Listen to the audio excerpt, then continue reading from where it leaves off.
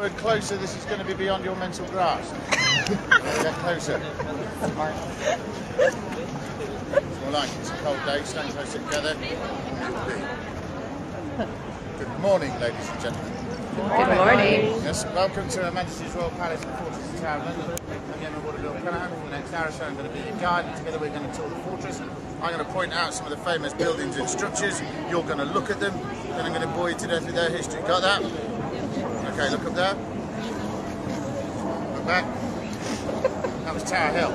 It's called that because it's a hill, and it's near the tower. Tower Hill was the site of the public execution scaffold, and I will forgive a lot of you for thinking that the Tower of London is all about prisoners and executions. It isn't. The Tower of London has never been a prison. It has always been a palace and fortress. What is it? Palace and fortress. Good. Glad you've grasped that. Unofficially, we had 3,500 prisoners here. 3,501 soon. Contrary to... Right, do you want to shut up now? Where are you from? Where are you people from? Australia. Be quiet. Right, ladies and gentlemen, I'm going to have to ask you people, because you are a disruptive influence, right? There are people here who pay top rate to come here, and you're disrupting it. So you either shut up or you move on. Got that? Good. Right. Now, contrary to popular belief, we didn't execute all our prisoners. We only executed 363. It's not that bad. It's about 1 in 10. It's a ratio that's better than the current state of Texas. Now, very few executions took place within the walls of the tower, and I don't like talking about prisoners and executions, but I've got to, and this is the best place to do it because most of them took place outside on Tower Hill. But there on execution day, there'd be thousands of bloodthirsty people, not unlike yourselves, gathered around a raised wooden platform. We call this the scaffold. It was covered with straw, and that was there to absorb the blood. Amidst this would stand a man clad in leather, and a leather mask covered half his face. It's always been possible to buy this kind of clothing in London. I'm sure some of you know where. He was the executioner, and the tools of his trade were a block of oak and a war axe. It was considered noble to have your head removed with a weapon of war. Only the nobility would afford it. It was also custom when the condemned man went up there to shake hands with your executioner and pass him a purse of gold and silver coins. There was religious significance to this, that your last act on earth was one of forgiveness. But in truth, the strange thing is that was how the executioner got paid. He was appointed by the state, employed by the state, but paid for by the customer. You might be wondering what would happen if you refused to pay your executioner. I can tell you that. Yeah, well, it is a slow day, yeah. James Scott, the Duke of Monmouth, famously refused to pay his executioner, and his executioner, Jack Ketch, just got grumpy. When James Scott stretched his neck across the block of oak, Jack Ketch brought his axe crashing down. Whack! Right through James Scott's left shoulder. Now we know this detail because there were recordings, people whose job it was to write down or draw everything they saw and heard. Some of these records still exist in the National Archive. They tell us that at the 5th stroke of the axe, James Scott fell silent. A further 3 strokes of the axe, the head was still attached. So after 8 strokes of the axe, he put the axe down and took out a knife and had to rip through the last bits of flesh, bone and gristle. The head was then impaled on a soldier's pike, paraded through the streets of London and left on London Bridge as a warning to other traitors, and it also served as an early form of bird feeder, so it was environmentally friendly. Meanwhile, the headless corpse was brought back inside the fortress for burial in the chapel, close to where we're going to end our talk. Prisoners and execution is a very small part of the tower's history. My passion here is medieval defensive architecture. I bet you're really glad you got my tour. If you look that way for a moment, you will see the ice rink. If you watch carefully, someone will fall over and hurt themselves soon, and I find that rather amusing. The ice rink is not a traditional feature of medieval defensive architecture. However, what is remarkable is that our moat is wide enough to accommodate an ice rink. The moat is wider than most people expect because this is not Disneyland. This is a real fortress, and that's a real defensive line. The moat is 130 feet across, which was further than an archer could shoot accurately. Our archers on the ramparts could shoot anyone trying to cross the moat in relative safety from anyone on the far side who took a shot at them. Twice a day, the tidal flow of the River Thames would flood in, and ebb out. This kept the moat clean. Clever? Yes. Not really, no. At low tide, the moat would dry out. If there was an enemy, they could just run across. Complete waste of time. In 1381, we employed a consultant. He did what all consultants do. Took a barrow load of money, left us with a sentence. He said we should dig the moat deeper than the riverbed. He said it would never fully drain and always present an obstacle. Why we hadn't thought of that, I don't know. But that's what we did. Clever? Yes. Not really, no. The secondary function of the moat was that of toilet. 2,500 people lived inside this fortress and tens of thousands lived around the outside. Every one of these people, and most of them more than once a day, added to the contents of the moat. You do know what I'm talking about, don't you? Yeah, it doesn't always float. It won't float unless you have a high-fat diet. Did you know that? This is science, children. High-fat, floaty poo. And you can experiment at home. Yes, yeah, with someone with a high-fibre diet, it will sink, high-fat will float, all right? Do it in the bath, kids. No one will tell you off, it's science. Really don't like children. Anyway, at low tide, the moat became little more than a mire of raw human poo. Carcasses from the meat market at Smithfield were also dumped in there. Plague victims were tossed in. We had everything in the moat. Typhoid, anthrax, plague, polar bears.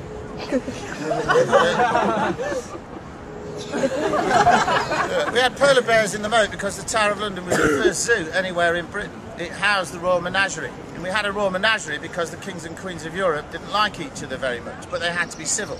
So they gave each other gifts. A bit like a family Christmas, really. Gifts that no one would want. 1326, the King of France gave us an elephant.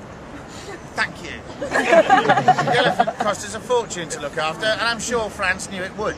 We were given lions and tigers too. The polar bears were a gift from King 𝓊𝓚𝓐 of Norway. They were allowed to swim in the moat to catch fish. That wasn't all they caught. They caught cholera and died. So as a toilet, the moat was a complete failure. But as a line of defence, I think you'll agree, it did work rather well. But it stank, and this is a royal palace. You don't put up with a smell like that in a royal palace. The moat didn't last very long. Near 500 years later, in 1843, the moat was drained. It was filled in about 15 feet, 5 metres to the height you see today. It was then laid to lawn.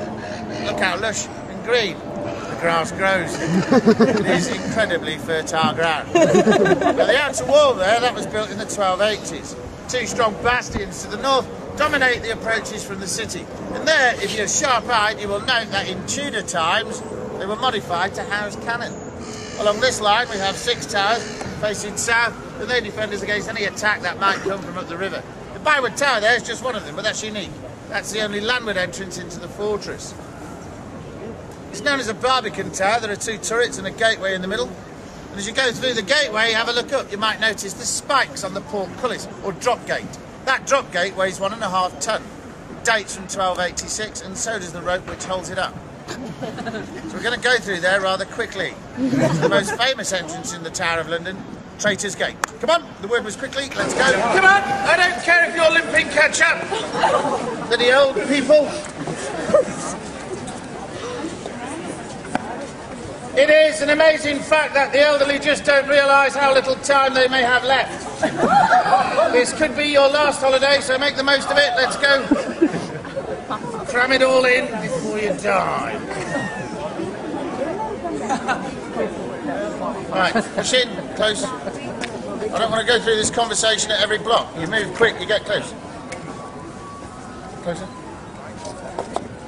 Right.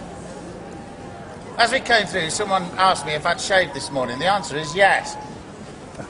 Although it appears that I haven't, I am between beards. All right? Between beards. I had a beard, I shaved it off, I'm growing another. Surely you should know about these things. And the relevancy. Yeah. No. I've just been accused of being scruffy, and I'm not. That's it. Yeah. So there we are. I've also asked if I'm a soldier. No, I'm not. I used to be. In order to be a yeoman warder, you must have a minimum of 22 years military service, and overwhelmingly we are drawn from the army. We do have 4 from the Royal Air Force. No one talks to them. We also have 2 Royal Marines, and these are instantly identifiable because they're usually holding hands. You have to have reached the rank of Sergeant Major. That might make me seem a little scary. Right. If you have all of that, you can apply to join the Yeomen of the Guard, Queen's personal bodyguard for ceremonial and state occasions. And if you've also got the Meritorious Service Medal, you get invited. I was invited. Yeah. Now, on those occasions, we do wear a very different uniform. I know you're disappointed not to see me in it today. That is the Tudor bonnet, white ruff, scarlet and gold tunic with red breeches and tights. We only ever wear that in the presence of Her Majesty because she likes it. 35 yeoman warders are selected from the yeoman body to come and live and work here in the tower. This is our casual day-to-day wear. It is known as blue undress and is modelled on a Tudor tunic. It's made to be worn under a suit of armour. It's not a frock. These things are for the leg plates, all right? You want men in skirts? Scotland. Although, you can get that kind of action in Soho. And I'm sure the Royal Marines will be happy to tell you where. Yeah. Right. Now that I've got your questions out of the way, we can carry on talking about what we're supposed to. You're now standing in a killing ground.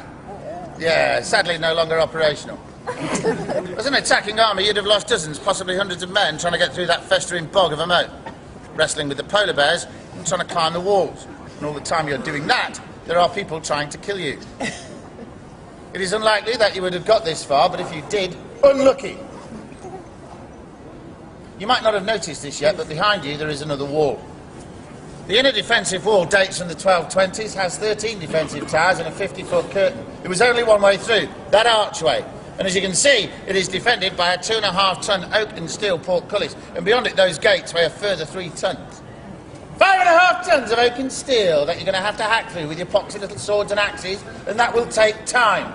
Time is a luxury you rarely have in battle, and the defenders will now be hurling vicious verbal abuse at you. Not to mention stones, arrows, buckets of boiling tar, cows, sheep, salad, unwanted children, everything would have been thrown at you. It's not a healthy place to stand. In fact, you couldn't stand here. Up until the year 1275, this was the River Thames. You'd be drowning now. The lower left of the archway, you'll see there's a mooring loop for a boat that hasn't been used in 700 years, but bizarrely gets painted every 10. When the outer wall was built, it was a tremendous feat of military engineering. Yay! Military engineering. Yay! The river had to be pushed back. This roadway was raised about 6.5 metres, 20 feet to the height you're on today. This became the river entrance. Now this is the world infamous Traitor's Gate, which is not its original name. Originally, and obviously, it was known as the Watergate, for the simple reason that boats and barges would come in here and deliver stores and provisions. Because of that, it quickly became known as the Trader's Gate, like the tradesman's entrance, yeah? But in the 16th century, there was something of a human traffic, and that was largely one way.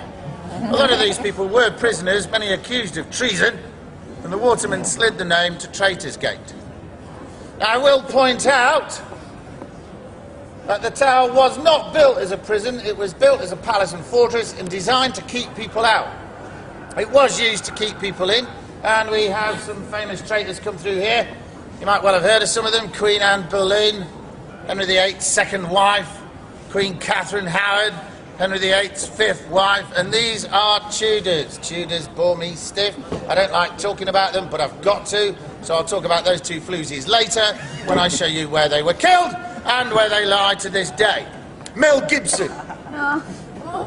Mel Gibson should have been brought through these gates and given a really hefty slap. Ever since the colossally inaccurate comedy film Braveheart, not a day goes by without some demented Scot, and I'm not saying you're all demented, it's just the ones I meet, demanding to know, where did you keep William Wallace? He was my father. Check out my blue face. Family resemblance. And that's just the women. The men are much more vocal.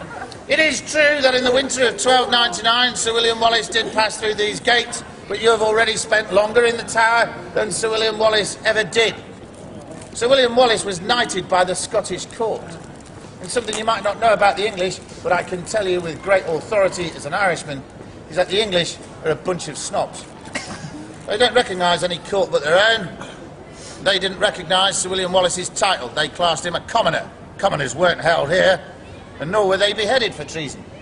Sir William Wallace was immediately taken from here to Smithfield Market, about 1.5 miles to the northwest, where in full public view he was hanged by the neck until really uncomfortable, actually. They only half hanged him. They hauled him up, let him swing, let him down, took the noose from around his neck and revived him. When he came round, he saw a knife, alarmingly, going into his chest. And it was pulled down in a line, nipples to navel, so he was opened up. It wasn't a fatal wound, and it wasn't meant to be. William Wallace was entirely conscious when his executioner's filthy hands plunged inside and disemboweled him. 36 feet of his intestines spilled out onto the pavement with a gush of blood which must have steamed in the cold winter air. These entrails were then placed on a hot griddle where they sizzled, and at this point Mel Gibson would have you believe a man can shout freedom. I just don't think that's likely. He must have had other things on his mind. His heart was being ripped out, and that's got to be a distraction. The heart was thrown into a brazier to burn, and that probably killed him. The head was taken off, that was left on London Bridge, the body was hacked into 4 pieces, and those quarters were then sent north to the border towns between England and Scotland, left on their gates to rot as a warning to the barbaric and troublesome Scots not to upset the clearly civilised, peace-loving and harmonious bloody English. So, Sir William Wallace, a truly great man from a truly great nation, was hanged, drawn and quartered. Yeah. One gets nostalgic. And hungry.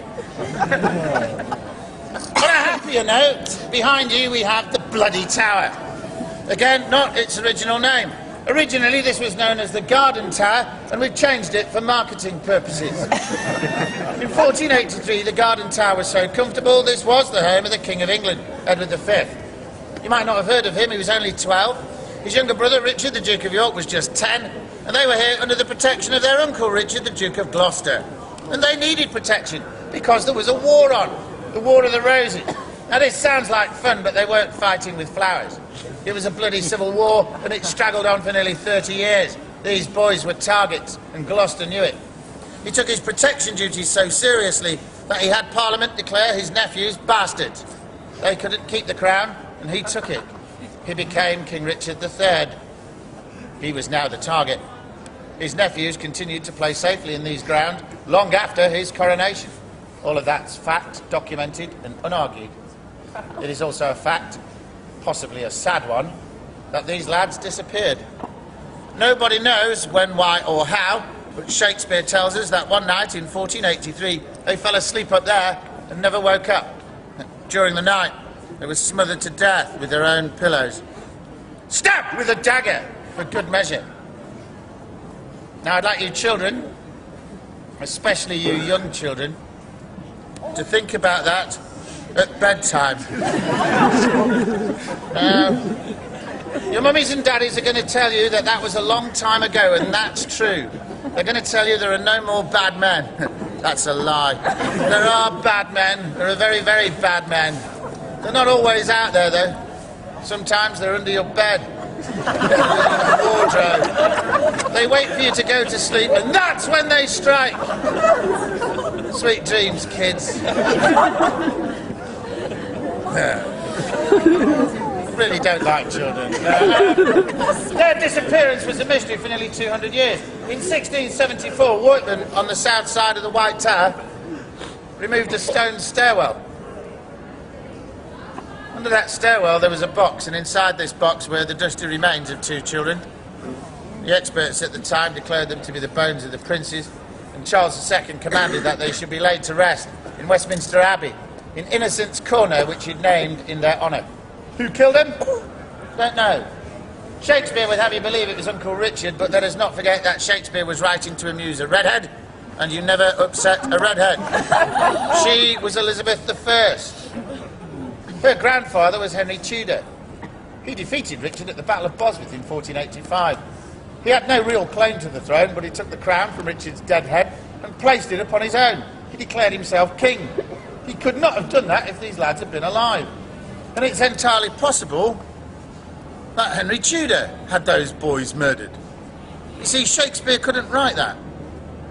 History is nearly always written by the people who win. This explains all the empty pages in French history books. We do know that what Shakespeare referred to as the Tower of Blood, Elizabeth I chose to name the Bloody Tower. The gateway to the inner ward, and we're about to charge through it. Charge is a military term. It means to move rapidly, to engage in eager combat with an enemy. So let's not have the Italians at the front. Charge! Come on, we're charging just to make sure that you're all insulted. I don't want any of you claiming any sort of prejudice or anything like that. If you're feeling left out, just let me know. Come in closer. It's the sort of game we have. Do I know you? No. I'm sure I've seen you somewhere. Okay. Now, everything that we've seen so far has been designed and built purely to defend this picture. It's a very important picture. It is protecting the scaffolding, which is helping our restoration team restore what we call the Norman Keep or White Tower, rather stupidly built under the approach lanes to two airports. My employers now insist that I tell you that there were no airports in the 11th century. If I depart from the truth, I must make it clear.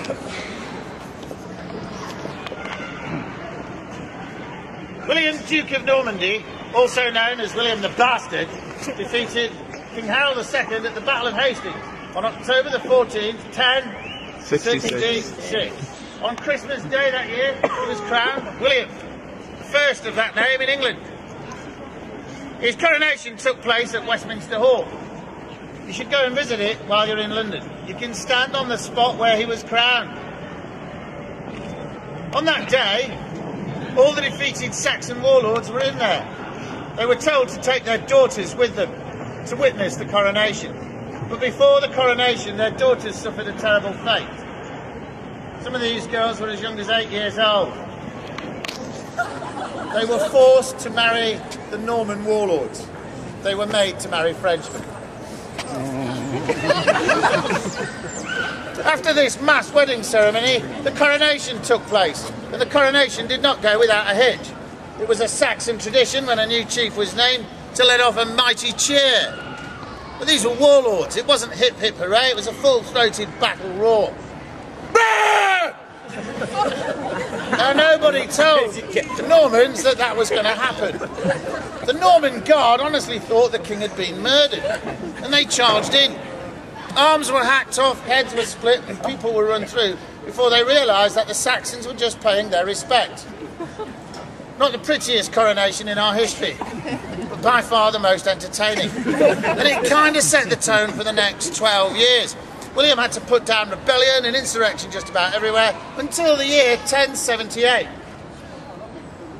In 1078, his spin doctors began calling him the Conqueror, and he felt safe enough to begin work on this, his principal palace and fortress here in London. Work took 20 years to complete, and for nearly 500 years, kings and queens lived on the top floor.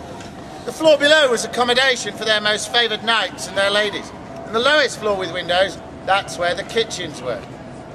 There is another floor. It's partly below ground. The walls there are 15 feet thick. There are no windows. It's dark. We're close to the river. It is always damp and cold. And this, come on now, this was the perfect place for the wine. I don't know how many times I've told you this was not built as a prison, it was built as a palace. Pay attention. I did rather lead you on that path though, didn't I? I'm trained in psychological warfare, you see. Took you right where you wanted to go and then just pull the rug from under your feet. Our first prisoner was a Frenchman. His name was Ranulph de Flambard, and he was the Bishop of Durham. Now, it would be madness to lock a French bishop, or indeed any bishop, in a wine cellar. So he was imprisoned in the top of that turret. The year was 1100, but by 1101 he'd noticed a few things. The warders liked to drink, so he threw them a party, and he had wine brought up from the cellar in casks, which he'd noticed were bound round with rope. And the warders did what they do best: ate far too much, drank far too much, and fell asleep. Ran off to Flambard, saw his moment and seized it. He removed the rope from these casks, and this ancient French bishop abseiled 90 odd feet on an improvised line and got away. Our first prisoner escaped. Did we learn from this? No. In the Tower's long history, we had 3,500 prisoners, and of these, 81 have escaped. An escape ratio of? I just swim, I don't do maths. Right, okay. Yeah, an escape ratio of 1 in 42. Statistically, the Tower of London is one of the least secure prisons anywhere in the world. We're rubbish. You are quite right. However, it was not until the turn of the 16th century that the wine rack was put to one side and another rack was installed. Just one moment. Excuse me, sir. Be quiet! This is a palace, not a playground! I'm not joking. I can't hear myself speak. I don't know how you can hear it over that racket.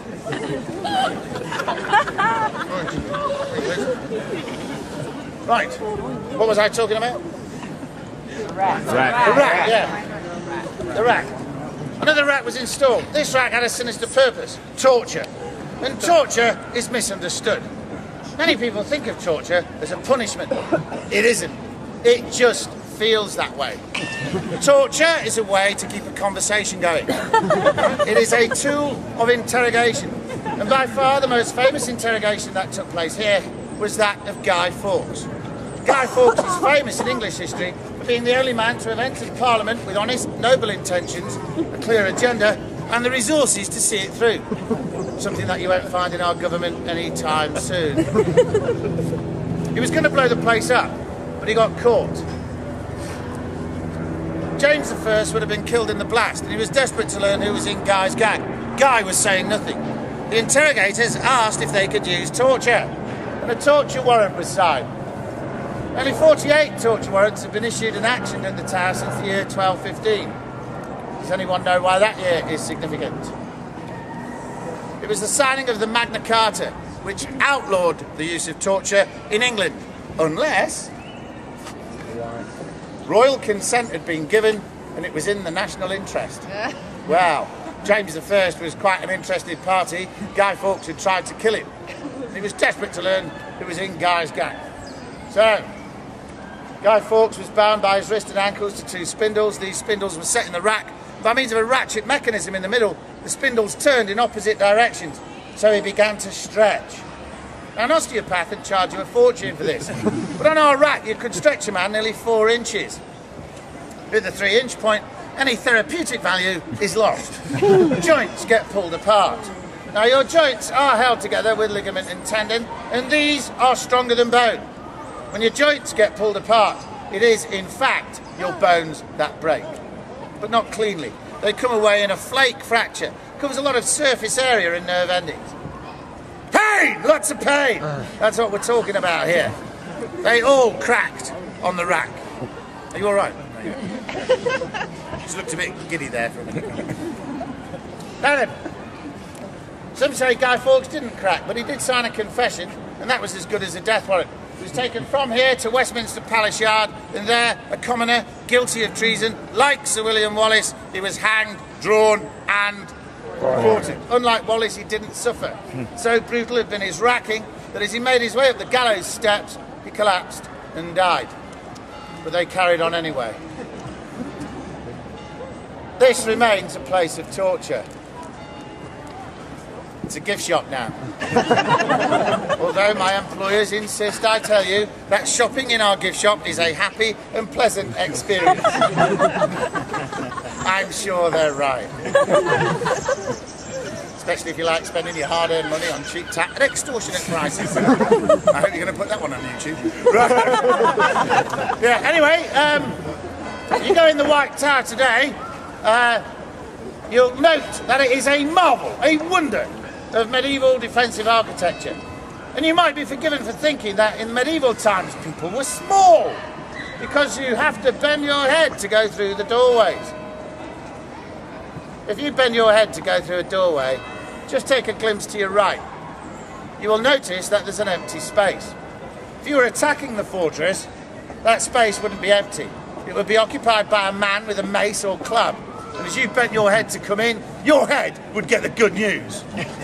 In such a space, a man could hold off a battalion. It's great, isn't it? As you go up the stairways, you'll notice that they usually spiral in one direction, with one notable exception, which is Flamstead Stairs. But they spiral in one direction, so that if you're coming up, you have to fight left-handed, which isn't good for most people. However, if you're defending, you're clear to fight right-handed. And if you are running up the stairs, and please do, you will fall over. Every now and again there is a step which is asynchronous. It's a couple of inches taller than all the steps preceding it. This step will trip you up. It is known by the unimaginative name trip stair. The most notable of these is actually in the bloody tower, so really give it some of those staircases. Okay. Now then, when you go in the White Tower today, you'll see the armour of the kings. Shield, lance, sword, bayonet, rifle, pistols, muskets, cannons, mortars, big boys' toys. But in there, gentlemen, you're going to feel woefully, woefully inadequate at a very personal level. Check out Henry VIII's armour. You'll know what I mean when you see it. But I consider it a duty to warn you that those codpiece are an early foray into psychological warfare.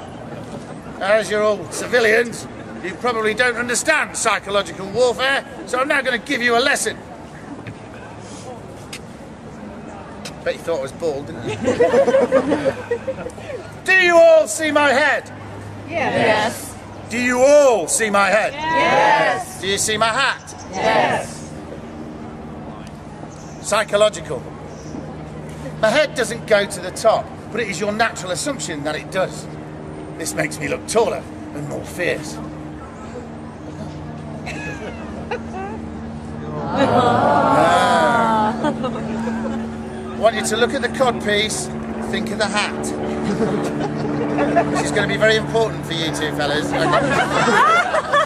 On now to Tower Green and the heart of darkness in English history. Come on now, let's go. Now I know that you ladies have not come here to listen to some grumpy old soldier bang on about all this blood gore or indeed medieval defensive architecture, which is a fascinating subject. You ladies have come here for the crown jewel, the bling thing. And not because you're interested in their history, you're not. You just want to make the man you're with feel inadequate. Again. And you will. Under that clock you'll find a door. When you go through it, you will see the world's largest perfect cut diamond at 531 carats. It is about the size of an egg. Do not compare your engagement rings with the Star of Africa. You'll also see what is largely regarded as the world's most beautiful diamond, the Koh-i-Noor, the light of India. We've stolen them from everywhere. Although Her Majesty's government insists I tell you that they were given to us by grateful nations. Often at gunpoint. They don't let me land. Along this roadway to your left, you'll find the entrance to the bloody tower. You can go there, you can learn more about who may have killed those two boys, and learn also about Sir Walter Raleigh. Sir Walter Raleigh is one of my favourite characters in the story of Britain. An outstanding seaman and navigator, a great explorer and adventurer, some would say a pirate, and they're probably right. In his packed and busy life, Sir Walter Raleigh managed to spend 13 years in there as a prisoner, and he was tortured every day. They locked his wife in there with him. Oh, you don't need a machine to break a man. You're going to find that out too one day. You may already have. Have you been heartbroken yet? I suppose you have to have a heart for that, don't you? And here in the corner we have the Queen's house. This was built as a wedding present for Anne Boleyn. The work commenced on this in 1533, the year of the wedding. completed in 1541, 5 years after her execution. Now the home of the Governor of the Tower of London and his family, being guarded today by soldiers, and I do mean soldiers, of the Coldstream Guards, in their famous bearskin helmets and greatcoats today. And just in case you're wondering, their heads don't go to the top either. Some of these young soldiers have recently returned from combat operations in Afghanistan, and some of them will shortly go back there. That weapon you see is live. It is the standard British Army rifle with bayonet. Do not upset the soldiers! Got that? They do deserve your respect. This is Tower Green. It's colour-coded. It's the grass. I have to explain that because a lot of people spend an hour or so looking for a green tower. These people are Europeans. Europeans are nice enough people, I guess, but they do have syntax problems and talk like Yoda. So, Tower Green. Grass it is. Hopefully that's cleared that up for you. You can visit the Ɓeacham Tower. That arched window there lets light into a chamber, the walls of which are covered with graffiti. Some of that graffiti is nearly 500 years old. Graffiti is not a new problem. Modern art is a new problem. This monstrosity, not you, perspex, granite and tubular steel is a monument to traitors and mutineers and should not exist. Traitors and mutineers should have no monuments. There are no crimes worse than treason or mutiny. I have to express that as a personal opinion. I don't know of any other nation that would mark such a historic place with such a worthless piece of tat. This is the site of the private execution scaffold, and it was here that Henry VIII had two of his wives beheaded. Many husbands bring their wives back to admire the place. The first of these was, of course, Queen Anne Boleyn. She was Henry VIII's second wife. His first wife was Catherine of Aragon, a Spaniard, and they were happily married for 17 years. Actually married for 23 years. The last 6 years were rather blighted by the fact that she couldn't give him a son. She'd given him a daughter, but that wasn't good enough. It really is.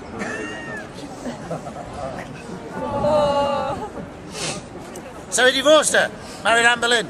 Like Catherine, she gave him a daughter, but she could not give him a son. And she tried hard, really hard, and not just with Henry. Now, I don't care what your romantic, sentimental attachment might be to the myth in your head that is Anne Boleyn. I don't care if you do have the DVD box set of the Tudors, watch every episode back to back on a Thursday, know the script inside out because you don't have a life. And I don't want to know if you were Anne Boleyn in a previous incarnation. On average, I meet 3 of you a year. You can't all be right. You are barking mad and delusional. You're not special, you're sick. Get help. Anne Boleyn should not be admired, copied or emulated in any way. She was found guilty by a court of adultery with 7 men, including her brother. When you're married to the king, that's treason, and I don't care who you're married to, it is a bit excessive and not a little weird. Not for her, the block and axe. On the 19th of May 1536, as she knelt there praying for forgiveness, a Frenchman took off her head with one stroke of a 2-handed sword. And it was beautiful. She didn't know she was dead. When her head was raised from the straw, the records tell us that the select audience gasped in amazement and horror that so quick had been the execution that as her severed head came up, they were horrified to see her eyes continued to gaze around at the faces in the crowd, and for quite some time, whilst her neck dripped blood, her lips continued to move. But isn't that just like a woman? You know, last word, last word, last word. They just don't know when to shut up, do they? And you'd think she'd take the hint, but no. She was so convinced she was going to get a reprieve, no arrangement had been made for a funeral, and there was no coffin. Anne Boleyn, Queen of England, obviously quite a bit shorter now, had to be stuffed inside a humble arrow box. That arrow box lies inside that chapel. Under the altar, just to the left as you look at it, is the final resting place of Queen Anne Boleyn. The next day, Henry galloped off to propose to Jane Seymour. Remarkably, she said yes. And just 11 days after the execution of Anne Boleyn, they were married. Why the rush?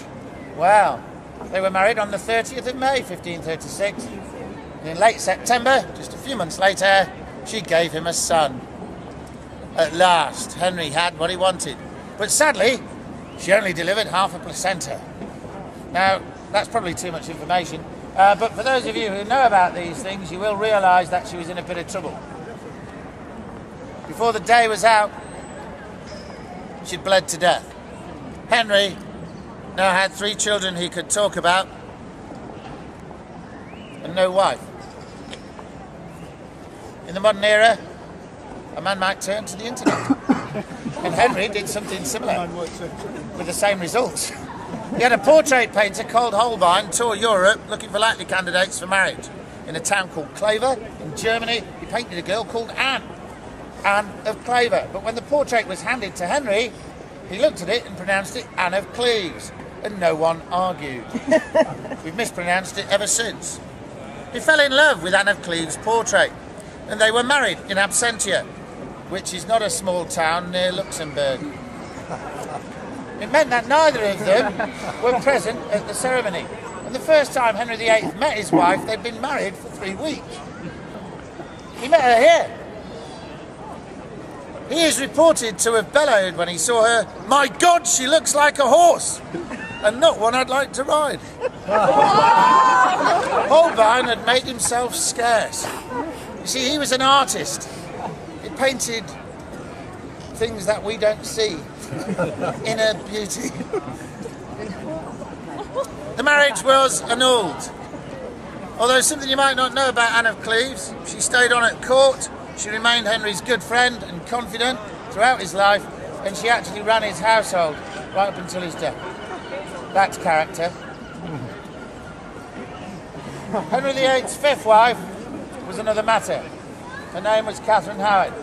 And academics argue over the age of this girl. Some suggest she was as young as 14. I don't buy that myself. She was certainly no older than 17 when her father forced her to marry the king. He was now in his 50s, morbidly obese with ulcerating wounds on his legs which stank, indicating diabetes. And in those days that couldn't be treated. He had a selection of other diseases that would have responded well to penicillin had that been around. Diseases of a social nature. He had a yeoman of the bedchamber, and it was his job to lift Henry into and out of bed. He required 2 assistants for this purpose. No man in that condition should marry such a young girl. He really wasn't up to the task of being a newlywed husband on their wedding night. He rather embarrassed himself, and he took his frustrations out on Catherine, and there is some evidence to suggest that she was beaten. She felt betrayed and abandoned by her father. There was no love in the marriage. She sought love outside, she had an affair, she got caught. She admitted her adultery. But here on the scaffold, she went a stage further and proclaimed it. "I die, the Queen of England," she said. "I'm ready. Much rather would I have lived and died as the humble wife of the only man to have truly loved me, Thomas Culpeper." She probably shouldn't have said that. Thomas Culpeper certainly thought so. He was hanged, drawn and quartered for his part in the affair. Catherine Howard was of course beheaded, but then Henry did something really sick. He had quicklime poured into her casket, and this dissolved her body. It turned it to sludge. It doesn't seem a big deal these days, but in Tudor Christianity, it was the belief that you needed a body in order to rise from the dead on the Day of Judgment. Henry VIII had effectively denied Catherine an afterlife, and he'd also denied God the ability to judge her. When the public found out about that, they were terrified. You shouldn't be terrified of your king. The king is there for your protection. Henry VIII had become the tyrant that Sir Thomas More had said he would be. Now, Sir Thomas More was his closest friend and best advisor. They were old school chums. And when Henry VIII wanted to make himself head of church and head of state, Thomas More did his job. He advised the king. "Don't do that, sir," he said. "Too much power in one man shall surely lead to tyranny." And not to prove the point or anything, Henry VIII had him beheaded for saying that. 400 years later, in 1935, Sir Thomas More was made a saint of the Catholic Church. And St. Thomas More also lies in there. Henry's final wife was Catherine Parr. She was a bit closer to his own age. She was 30. She was a widow and a skilled nurse, and that was important to Henry. It's a great comfort to me that Henry's last years were characterised by pain and that he may well have died in considerable agony. I've never liked Henry VIII. Trumped up, egotist, can't stand it. But I know you all love him deep down. If you're going inside the chapel, be advised that it is a place of worship. There is no photography allowed inside. And if you have a mobile phone, you should switch it off. If it goes off inside the chapel, God strikes you down dead with a thunderbolt. Although my employers now insist I tell you it might not be a thunderbolt. But God will get you in the end. There is a yeoman warder on duty in there. His job is there for security, to make sure you don't steal anything. He's not there to answer your questions. That is a place of quiet reflection. Got that? Yep. Good. Well, it's all been a bit grim, hasn't it? The good news is, it's all over. Now, if you have any further questions, please feel free to ask any of my colleagues as you wonder about the tower. They'll be only too pleased to talk to you. I do mean that, especially the ones with the capes. They know the answers to everything. Now, ladies, I'm sure that you're going to go over and look at the crown jewels. When you go to the crown jewels, there will be a bit of a queue. Your man will be stood next to you in that queue, smiling, uncomplaining. He may even engage you in small talk. One thing he won't say to you, ladies, is that he doesn't want to be there, but believe me, he doesn't want to be there. No real man wants to look at jewels. To a man, rubies, diamonds, sapphires and emeralds are just bits of compressed carbon with an element of chromium thrown in here and there. You cannot eat them, you cannot drink them. To a man, they are nothing. He is there wasting his life because you want to be there. He is there because this is what you want to do. This is selfless love. That love should be repaid this evening. This evening you should take your man to a pub. There you should buy him beer. You should sit quietly, uncomplaining, smiling as he watches the rugby, cricket or football. And the only words you should say are, "More beer, dear." "Would you like some nuts with that, you handsome beast?" Ladies, do you understand? Yes. Gentlemen, your evening is reasonably secure. Well, I'm sorry to say that's all the time I have to speak with you. But they say here you're only ever as good as your audience. Believe me, it's no fun if you stood on this block and the audience does not engage. You engaged rather brilliantly today. It's a cold day, you stuck with it, you laughed in most of the right places. It's been a real pleasure showing you around, even the people from Australia. Thank you very much.